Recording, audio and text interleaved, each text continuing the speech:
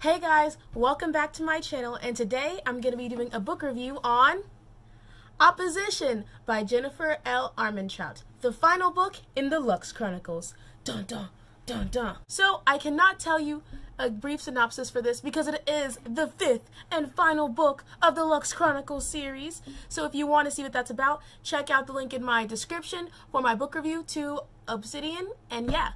Let's get into the video, but first remember to like, comment, subscribe, and click that bell notification so you won't miss out on when I post.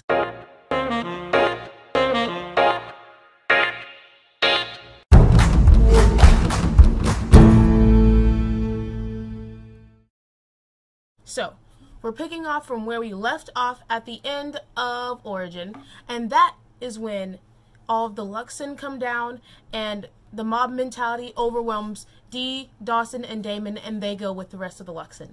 So, we're still in the small city in Idaho, and right now we're in the house, and all there's there is Luck, Archer, Katie, and Beth. And at this moment, Katie finally finds out that Beth is pregnant, so she and Archer decide, let's go out and get her some prenatal vitamins. So, they rush to the nearest grocery store, and in the process of getting prenatal vitamins, everything hits the fan.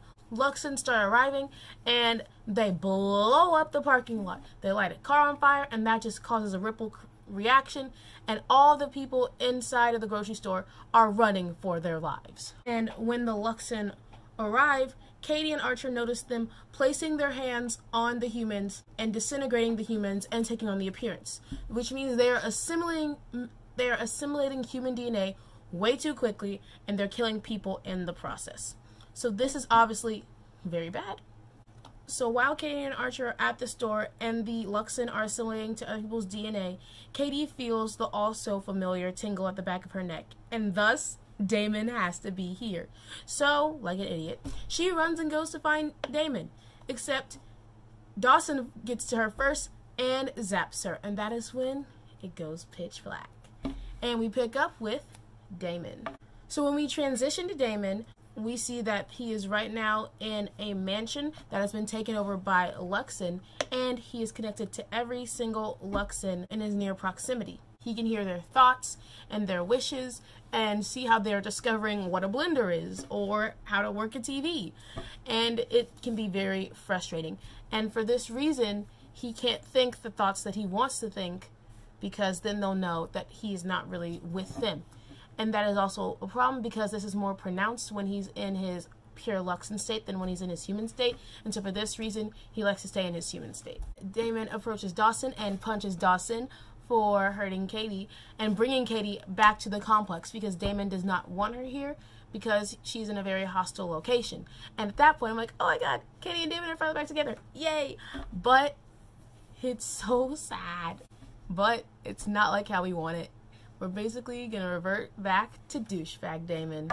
At this point, Damon is brought into the huge conference room in the mansion, and there we have Sadie, the annoying Luxon who's trying to flirt with Damon, and Roland, the Luxon who seems to be leading this group of Luxon right now. So at this point, because they know that Katie is with Damon, they want to know who is Katie, what is she, and what's their connection. And so basically, Dee comes out of nowhere and she is sipping their Kool-Aid, and she tells them everything. She tells them that Katie was mutated by Damon and that Damon was in love with her, and eventually eventually Damon reveals that if Katie dies, he dies. At this point, they're also getting information about who Katie was with because they know that she was with Archer, and Dee reveals that Archer is an Origin, the product of a Luxon male and a hybrid female. But the only information that Dee, Dawson, and Damon seem to be keeping from the Luxon around them is that Beth is pregnant.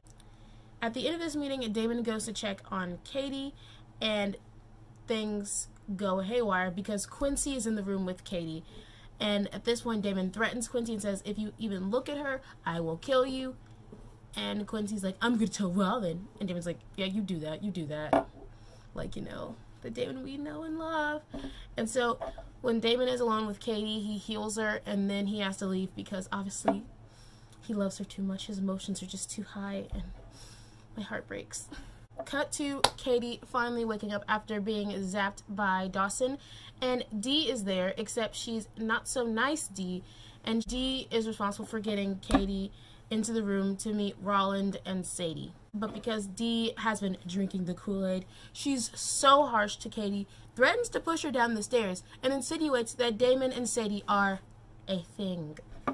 So, we enter into the room, and Damon has to revert back into douchebag Damon, pretend he doesn't care about Katie, and that he never loved her. So when Katie first sees Damon in this mansion, she doesn't know that he has reverted back to douchebag Damon, so she's like, Damon, Damon, and then he doesn't answer her until she walks up to him, says Damon again. He literally picks her up and places her further away. Sadie places her hand on Damon, and Katie's like, get your hands off of him. I was like, and I, ooh.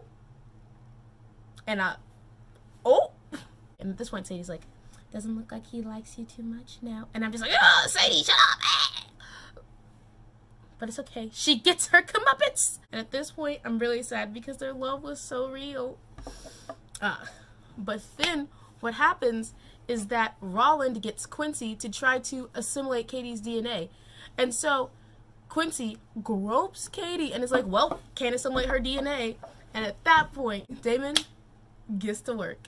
He flips Quincy and is like, I told you not to touch her, period. And I was like, yes, Damon, yes, Damon, yes, Damon. So then once Damon goes all Luxin on Quincy, Damon is like, Katie is mine, and that's it, point blank, period. And Roland says, okay, we get it, just make sure that you and Katie are ready for the press conference tomorrow. And at this point, they're like, what is up? So Roland sends Sadie to go help Katie change, and Damon's like, let me go check on that real quick. And as he goes to the room, he sees that there are clothes strewn about, the mattress is messed up, the bedroom is all messed up, there are sheets and comforters and pillows just all strewn about, and when he gets into the bathroom, he sees that a full-on battle has commenced. And so when he gets into the room, he notices that Katie has scratched Sadie, and he's like, ah, kitten's got claws. And I'm like, ah, ooh. Yeah, I love Damon. And so at this point, after Sadie leaves the room, Damon is vulnerable with Katie and lets her know that he's just pretending and that he really doesn't feel this way, and he's sorry that he had to say all those hurtful things. But now they have to brainstorm for what could possibly happen at the conference. So on the way to the conference, they put Damon, Dee, and Dawson into their own limousine, and they put Katie in the limousine with Sadie and Roland. But beyond this moment out in the world has literally fallen to crap. The news reporters are on TV like, I think this is extraterrestrial? And they can't even believe they're saying extraterrestrial. And everything's collapsed, and all the big cities, you know, H-Town, you know, they are in danger because all the Luxon have targeted those cities, and they are assimilating into strategically assimilating themselves into people that are old enough to have children and in people that are in places of power. And at this point, Roland and Sadie are trying to pick Katie's brain and figure out what she knows. But when Katie doesn't become so forthcoming, the other Luxon in the limo restrains her. So once Katie realizes that she's literally restrained and she has no choice but to tell them, she tells them about Archer and how she met him in Daedalus. And then Sadie's like, thank you for telling us that, but I think you're forgetting a couple of things like Luck and Beth and the baby.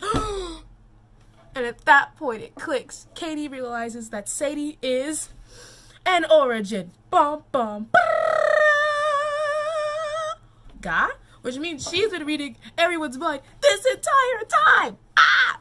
And at this point, Roland says, yep, and we're planning to make a show of your love for Damon and Damon's love for you and Dawson's love for Beth by outing you and killing you. Isn't that great?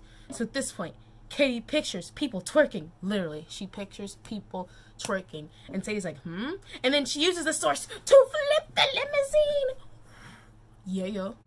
And at this point, Damon's watching from his limo back there like, what's going on? So at this point, things have hit the fan. And Damon, Dawson, and Dee hop out of their limo, and they go to assess the limo that Katie, Roland, and Sadie are in. And at first, Sadie swings out, then Roland swings out, and then all the Luxon are swarming around them, and they have to fight. Ba ba ba, boom, with the source. And at this point, Katie, Dawson, Damon, they're doing pretty well. But they can't take on all the other Luxon. But it's okay, because at the last minute, the government shows up. Dun, dun, dun. And they've got their PEP, take out Sadie and Roland. And when you think they're about to take out Dawson, Damon, and Katie, defled by the way, when you think they're about to take those people out, Nancy says, "You better get in this helicopter." And I'm like, wow, never thought we'd see you again, but I'm kind of glad, sis. And where does she take them? She takes them to a base where Luck, Archer, and Beth are waiting for them. And so when they see Luck, Luck says, I am Nancy in check. Don't even worry about that. Some of the military men take Dawson to check up on Bethany, and Luck takes Damon and Katie to the control center room with Archer. And at this point, it is revealed that the reason Luck has Nancy on a tight leash is because Luck has hidden all of her origins and will only give them back after she cooperates. So then at this point, we get some really intense news. And this is the news that Damon and Katie did not receive the Daedalus serum. They received the Prometheus serum. And that means that Damon and Katie are not actually linked. Therefore, if one of them dies, the other one will still live on. And that changes everything. So after this revelation, Damon and Katie decide to check up on Dawson and Beth is doing much better. She doesn't look as sickly or as tired, and she's taking the same vitamins that Katie and Archer almost got for her before the Luxon arrived. Isn't irony great? And so Katie is looking at them and she's wondering, "Oh, do David and I look as in love as they do?" And Archer's like, "Yes, you do. Please stop." So then Katie and Damon leave and they're talking amongst themselves, and then we get to the fatal line where Katie let out a breath she didn't know she was holding. That line appears in pretty much all YA books, and this is only the first time we see this line in this book. But more importantly, when Katie and Damon are talking, Damon finally has a light bulb go off, and he realizes that Ethan Smith is also an origin. Mind blown. So then the next day, Archer takes Katie and Damon to the command center, and Luck is there, Nancy is there, and General Eaton is there. And General Eaton is putting Nancy in her place and saying, "Yeah, we disabled Daedalus because you were acting a fool." And he was like, "Yeah, because my daughter has married a Luxon." What? Intergalactic relationships? We love it. After that revelation, someone says 5 minutes, and Katie's like, 5 minutes until what? And they reveal what they're doing to stop the Luxon. And they reveal that they are dropping non-nuclear E-bombs that transmit an electromagnetic pulse. And while this may seem good because it is going to kill all the invading Luxons, it is also going to kill innocent people that have heart defects, pacemakers, and other situations, as well as disrupt every piece of technology in the surrounding area. And because the Luxon invaded in major cities like Los Angeles, Houston, this is going to be really bad, and society is going to degress by several centuries. And so at this point, Katie says, "Well, there has to be another way," and General Eaton says, "Well, there isn't." And at this point, Damon's little brain comes up with yet another idea. And that idea is to contact the Arum to kill the invading Luxon. And that is because the Luxon that have invaded hardly have any idea on how to fight in Arum, and therefore will be destroyed. And everyone's like, "Well, will this even work?" And Archer says, "I know someone who can get in contact with someone who can ask about the Arum." With everything that has been happening, everything that Katie has seen, because she saw the non-nuclear E-bombs being dropped in Los Angeles, she goes outside for some breath and stumbles upon Luck comforting Nadia. And Nadia is a human girl that he's met and that he's fallen in love with, except she has cancer, and that's why he wanted the LH11, because he was hoping they would cure her. But for right now, she's still really weak. And at this point, Katie understands Luck just a little bit more, and we finally get to see the loving aspect of Luck besides the amazing, awesome mobster type he is. And Katie also realizes that he's the one with the Arum connection. And he says, yep, I got the people that can owe me a favor. And at this point, I'm thinking, that guy from the 3rd book. What's his name again? Hunter? And then it cut to him saying, yeah, he owes me a favor. And his name is Hunter. And I'm like, oh yeah, I knew it. It comes full circle. Woo, woo, woo, bam. So, Damon, Katie, and Archer decide to take on this journey to try to contact the Arum to see if they can get them to fight off the invading Luxon. And so they have to drive from where they are all the way to... Also, I find it really interesting to note this parallelism, this growth, this transition, because if we look at book 1, one of the main enemies was the Arum, but now they're going to the Arum for help. Damon, Archer, and Katie go to Georgia. And on their way to Georgia, they see all the cars on the side of the road that have been burnt beyond recognition with and without people in them. They see cars that have been abandoned of people trying to get away, and it's really heartbreaking. And they also get encountered by another group of Luxon, and they have to fight off those Luxon in order to get to Georgia. And when they get to Georgia, they meet Hunter, Lore, and Serena, Hunter's girlfriend. And Hunter agrees to take them to see Lotho. Lotho is basically the king Arum, and if they get Lotho on their side, then they have their Arum army. They have to take the tunnels from the Atlanta, Georgia airport, and they have to take them to the underground Arum lair. Bum, bum, bum. And when they get in there, it's like a wooden castle underground. Oh, it's so majestic. They get there, and they are trying to appeal to Lotho, and Lotho's like, I don't care. And so the first idea, Damon's idea, is to basically say the Arum suck and that they're under the thumb of the Luxon. And Archer seems back and I'm like, yeah, y'all are living underground, aren't you? But that doesn't work. And at this point, Katie's like, are you on crack? What is wrong with you people? And Lotho was like, don't you know what their people did to us? And Katie's like, and have you studied human history? We have done X, Y, and Z to X, Y, and Z people. But when the going gets tough, we stick together, and then once we fought off that, we go back to hating each other like the humans that we are. And at that point, I'm like, yes, Katie, stick up for us humans. So at this point, Lotho agrees to give them the Arum army under one condition, that he can feed off of Katie. And Damon goes crazy. Damon is trying to get to Lotho, but he can't because you got Hunter and Archer holding him back. And then Damon and Katie have to go outside, have a conversation about how, although this is going to suck, they need to do this for the greater good of the people. And so they get taken back to Lotho's bedroom. And then we have that same line again where Katie let out the breath that she didn't know she was holding. And Lotho has Katie sit next to him. And then Damon's like, yep, sorry, can't try like I thought I could. Goes for Lotho. Lotho pins him to the wall with his powers. Katie's like, okay, can you just beat me now so we can get this over with? And then Lotho places Damon back and starts cackling because guess what? He never intended to feed on Katie. He just wanted to see how far they were gonna go. That is emotional and mental abuse. No. Can you believe that? Wow. That is mean. Once they are successful, they decide to link up with Lore and Serena, and they go crash at Lore's house. While they're at Lore's house, Lore, Serena, and Hunter go out to go fetch food, and they say, now we're only gonna be gone an hour, so don't mess things up. And so Damon, Katie, and Archer are left in Lore's house, and shortly after, a bunch of Luxon show up to break this party apart, and spearheading that mission is Dee. At this point, Dee and Katie are fighting, and Archer and Damon are handling all the other Luxon.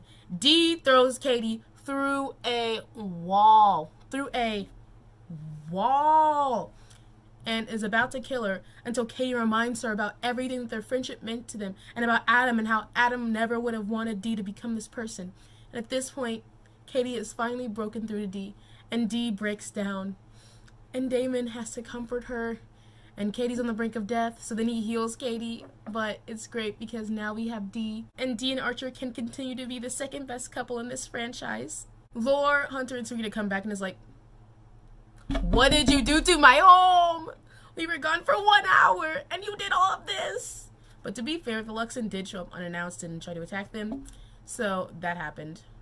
But at this point, Dee, Archer, Katie, and Damon are thinking, and they're thinking that for the people that do know how to interact with Aram, they're just going to leave, like Ethan. And so they make a plan to go and take out Ethan on their own. So they're also going to go to Virginia, where the Arum are also going to come within 2 days. And so Lore is like, well, we can't go with you because the government hates us, the Aram hates us, so here, we'll just give you these nice fancy guns that will help you kill the Luxon. And they're like, and you can leave because you've already done enough damage to our home. And so they take the weapons and they get on the road again. On the road again. They're on the road again. Also, side note, Dee is mad because Damon and Katie are married, but they didn't tell her. So she's like, I'm planning your next one. So, Damon, Katie, Dee, and Archer are about to get back on the road when Archer gets a call from Luck saying that Nancy has disappeared. And this is upsetting because Luck planned to kill Nancy so that Nancy would never do any more damage to the Origins and to humanity in general. So we have to find Nancy. So the plan is for Dee and Damon to pretend to go back into the hazy eyes of the controlling Luxon and go back and get in the embraces of Ethan and kill Ethan. So they drive to West Virginia and they arrive back at their house, and Katie goes into her house and she sees her mom and she hugs her mom. But it isn't her mom. A Luxon has taken over her mom's body, which means that her mom is gone forever and she's never coming back. And Katie breaks down and cries, and her pain almost brings the house down, and Damon has no idea how to comfort her, but he's just holding her, trying to comfort her, and when Dee comes over, she's just trying to comfort Katie as well. And it's so heartbreaking. And Ethan shows up, and he reveals that he is the big bad guy behind all of this chaos, all this destruction. And when they want to find out why, he says it was for simple revenge for what happened to him, his parents, and everything under Daedalus, that he was going to punish all of humanity for the actions of Nancy and a bunch of other corrupt people. And at this point, Katie is so furious because her mother is dead because of petty revenge. And then the government shows up, they break through the windows, and Katie's like, there's a door right there. And at this point, Ethan tries to get away, but Katie kills him. Their house is surrounded by Luxon. The government people go back out through the windows and start fighting the Luxon. They're firing the PEPs. The Luxon, they're firing the Source. It's a battle. Katie sees an Origin, and she's in the fight with the Origin. She runs with the Origin for miles to the rocks, to the Seneca rocks, until realizing that she has run straight into the colony. Damon comes behind her and is like, we're gonna do this together. We're gonna fight together, and if this is the end, this is the end for both of us together. But it doesn't come to that, because then Lotho comes through, and the Aram have a feast, and they wipe out the Luxon. Ah! After they wipe out the Luxon in West Virginia, they go on in Virginia and Washington, D.C. to end the madness. And so once Katie sees that the Arum have arrived, she runs again, and she runs to the spot where Damon saved her from being attacked by the bear. And we're reminded of the story of Princess Snowbird, and Damon reveals that when he was talking about someone's beauty being only surpassed by their beauty inside, he was talking about Katie, and that made my heart swell. Ah! So then they get back to the house, and Dee and Archer are there, and they get the announcement that the Arum were successful and that the invading Luxon are either dead or they're leaving Earth in general, and it's over. Except Katie still has to get over the grief of her mom. And so in order to do that, the day after, she goes out and she's trying to redo the garden outside of her house with her mom. And she's pulling weeds. And at this point, Archer gets a call from Luck. And apparently Nancy was spotted in Georgia a couple of days ago, which means that Nancy had time to also arrive in West Virginia. And at this point, Damon is worried. He's so scared that Nancy is going to show up and do something to Katie. He goes outside, and when he sees her, he hugs her, and he's just so happy until Nancy shows up out of nowhere and is so bent on getting her revenge and making Damon suffer that she tries to kill Katie. Except he takes the bullet for Katie, and he goes down. And Katie's heart is breaking all over again, and Dee's heart is breaking again, and they think Damon is gonna die. And I'm so mad because Nancy did that, but then Dee kills her. So we wake up, and they've been transported to the hospital, and they have resources, and Damon's okay, and Katie's okay, and the gang's okay, you know, except for the people that died in the previous books. But for the most part, the gang's okay. And at that point, we end the book until we get to the epilogue, which is 11 months later, which means that the baby has been born. Ah! Damon, Katie, Dee, Archer, Dawson, Bethany, and Ashley, their baby. They are living in Colorado. Damon and Katie are attending the University of Colorado. Katie has relaunched her book blog, and everything's great. Katie's got a big old rock on her finger because she's getting married for real. Archer and Dee come over, and they pick up Damon and Katie because they're going over to see Bethany, Dawson, and Ashley, because Ashley is, of course, an origin, and she's levitating herself. She's levitating objects, and her eyes are doing that whole purple-white thing. So they decided it's best to keep her inside. So Dee and Archer show up, and they talk about how Dee was fantasizing running over the waitress because she was looking at Archer. We also talk about how Beth and Dawson had a girl instead of a guy origin because they usually only see guy origins. And all Katie can think of is Nessie, and I'm like, Twilight reference. Twilight, what started it all. So they go over to their house, and they embrace Ashley, and she's so cute, and they're just like, ah! Because of all the help that they gave to General Eden, Katie, Damon, Dawson, Dee, all of them do not have to register under the ARP, which is the Alien Registration Program. Dawson has his little dad haircut, looking a little bit like Archer. Luck shows up out of the blue and is like, y'all had a reunion? Y'all didn't invite me? What's going on?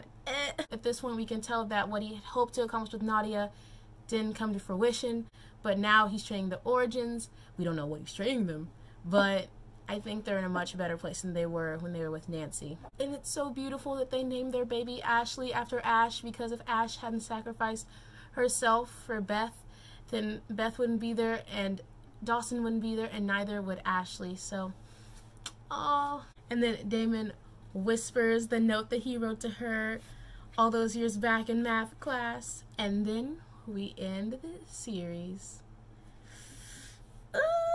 So I have read this series before. This is one of my favorite series, and I'm just so happy that I got to reread it again, because reading it now, I'm older, I'm in college, I think I understand a lot of things more thoroughly, and I also just, I love good writing so much.